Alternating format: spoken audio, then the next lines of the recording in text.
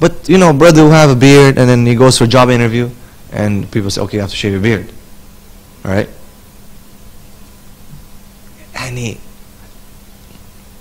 why? Why would we do that? What kind of people are these who are asking us to just shave it? Because, you know, he's not going to get us into a job. It's like, come on, man. So and he's Muslim. So you tell me if Muhammad would come here with his beard and he would apply for this job, you would tell him, shave your beard? No. See, this is how we look at things. Again, I'm not going as to what and this and, you know, fard or sunnah or wajib or, no. Just the principle, man. The principle that we need to, and people are asking us to compromise everything in our deen. Everything. And they're not willing to compromise anything. Just not too long ago, someone told me that this is out of code of conduct in our company. This is in a Muslim country. And I said to him very kindly, and he's non-Muslim, I said, my dear, you know, Sheikh Khalifa has a beard, man. Come on. And he really felt and he embarrassed. Because this is, alhamdulillah, mashallah, you know. What can he go to anyone and can he go Sheikh Khalifa and tell him, you know, A'udhu billah. Alhamdulillah, you know. Alhamdulillah, mashallah. We can say. And may Allah bless Sheikh Khalifa. Because I can use him as an example, a living example, that don't tell me. Because he's following the sunnah. And I'm also following the sunnah. So, hijab, right, this is a big issue. Because now it's a bit of a different thing.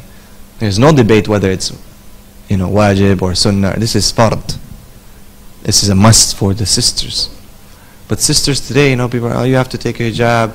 Look at this car. What is this? Look at that. How can, you know, subhanAllah. This is not, we can't compromise our deen. If these people are not willing to take us, then you know what? Maybe this is not a good place for us in this job. Someone else will take it. Someone else will do it. Who will respect you. Who will take it for who you are. Because you believe in this and you are firm on this. And as Allah says, whoever fears Allah, and Allah will make a way from him. You don't have to work in selling alcohol. You don't have to work in the places that are involving haram. Are you telling us to quit? And Allah will provide. Allah will give you an exit. Allah will give you an exit. Put Allah before anyone. You'll see what happens. Put Allah before anyone. You'll see what happens. And a beautiful ayah from the Quran, because this is also a trick of shaitan.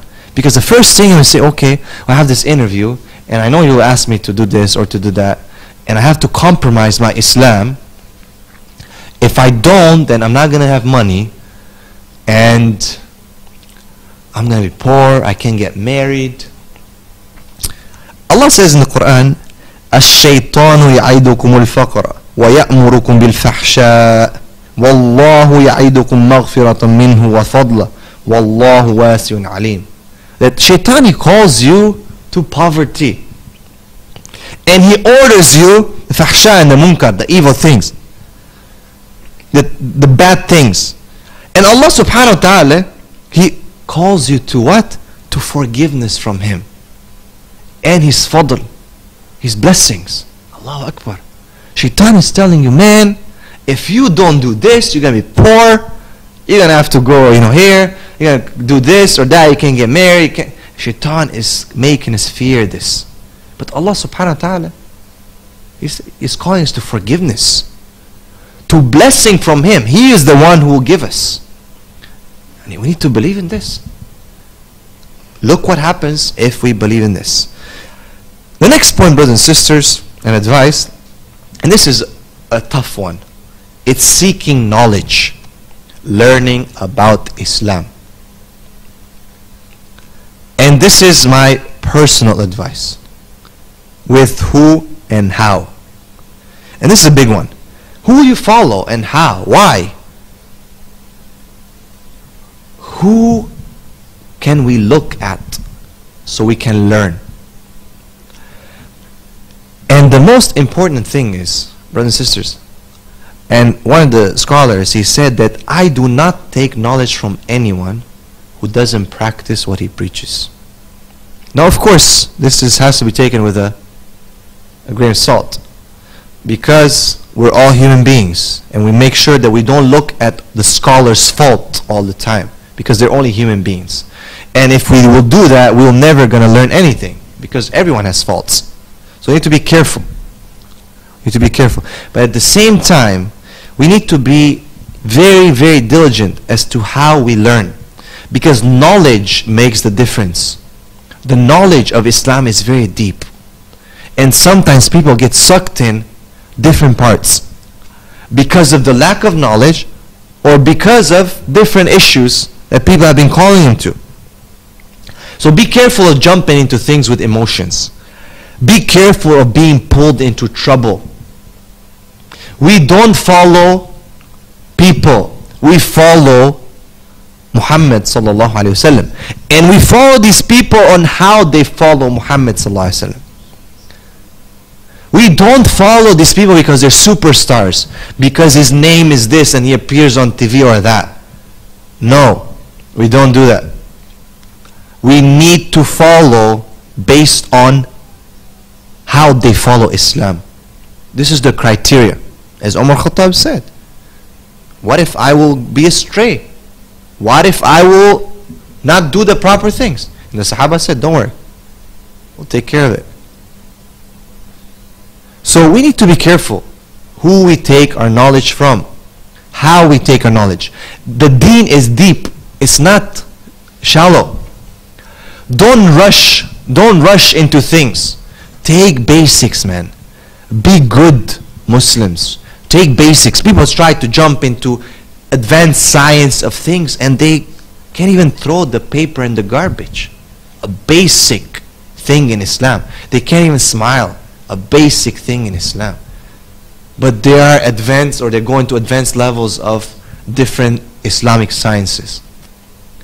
We need to prioritize. Look at the seerah. We need to look of how Muhammad ﷺ taught the Sahabas. We need to look how they learn manners before things, how they learn iman before ilm. We need to look at these things. This is not my thinking. I'm telling you. Look at the seerah. Without a doubt. Look at the ahadith that I'm quoting, the ayats. I'm not making these things up. People need to go back to the Quran and the Sunnah. We will have less problems in the world today. Because people without knowledge are being pulled emotionally into this place and that place, and they're being promised this and that if they do this and this, and causing problems. And this is not Islam. This is not Islam. Islam is calculated based on proofs. And we need to be careful with that. Learn and apply. Learn and apply. Learn and apply. Wallahi, small thing, if you learn and apply, it's better than a million things that you learned and it's just sitting there. مثل الذين هم التوراة. The example of those who have carried the Torah. ثم لم يحملوها. They did not benefit from it, did not care. كمثل الحمار, like the donkeys. We want to be like donkeys with books on our backs, because you can take knowledge but don't apply it. We can learn this and this and this, but we don't even know how to say Salaam Alaikum to our brothers on the street, man. Smile, be nice, cutting each other with the cars, parking, taking 3 parking spots, flashing, pushing each other. I mean, subhanallah. Fighting for a chair in the mall. One chair, man. Allah, subhanallah. It's like, no, I've got more muscle in here. I have to show everyone. Subhanallah. Cussing each other out in the masjid. Subhanallah. We need to really. And one of the best things, subhanallah, we need to look in the seerah as how Muhammad ﷺ taught the Arabi, the Bedouins, how he dealt with them. This is, subhanallah, the lessons that you can draw from this are precious. How he dealt with a lot of these people, how their hearts changed. We need to learn these things, subhanallah. So we need to learn and apply it. And we need to learn the full picture. We can't just learn parts of things, because if we only know bits and pieces from here and there, people can misguide us. People, actually, the way to misguide, the most common way, is to take things out of context. Take things out. Today you have those people who will take things out of context to make people do bad things. And today you have those same, different kind of people who will take things out of the context and make people leave Islam like, it's, oh, you don't even have to do this. You know, it's like liberal, you know, it's just like, you don't have to.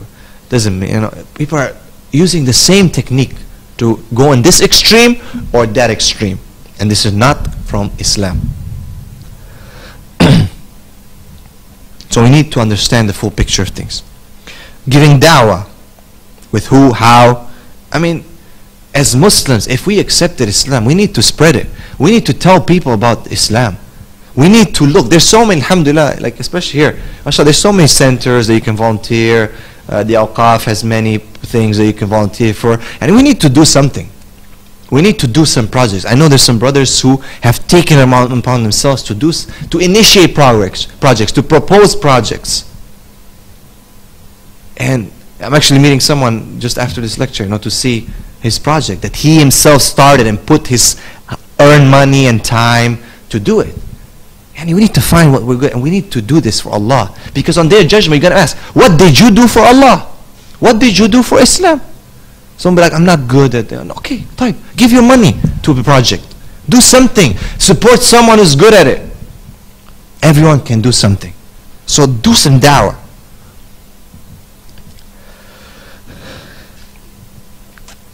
Another thing, very important advice. Getting involved in different groups and debating. Brother, stay away from this, man. This is advice from me. Seek the truth. Stay away from these people who are always like this and that, and they have no proof. It's just from, you feel like there's some hatred. Be careful. Be careful. Of course, the truth is one, and the right way is one. But be careful. Be careful, because it's going to put hatred in your heart, or something that you're not supposed to have. People are always like, these guys and that guy call, let's do it here, there, and these people.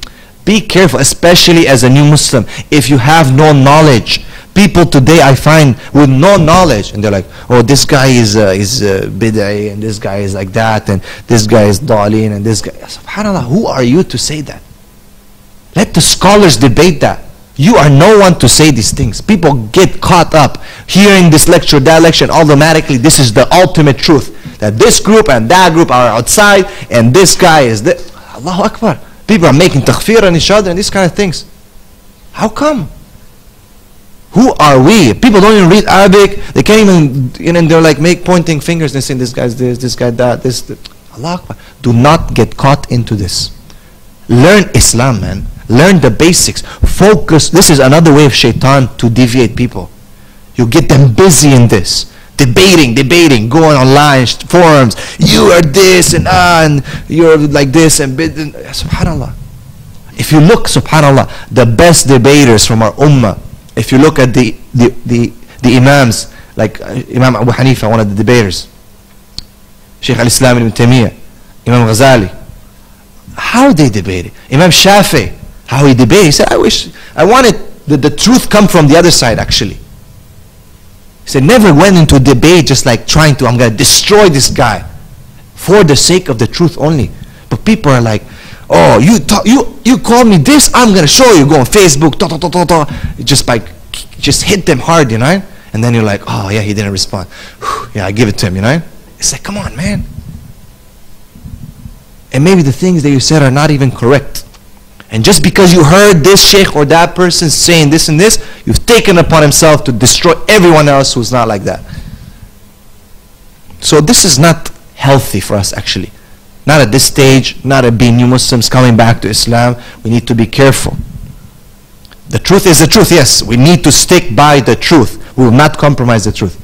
But be careful that your heart does not become evil and inclined towards just fame and debate and putting people down just for the sake of your own uplifting and ego. that people say, oh yeah man, you gave it to him, man, you really smoked him. And you're like, yeah, I did, man, didn't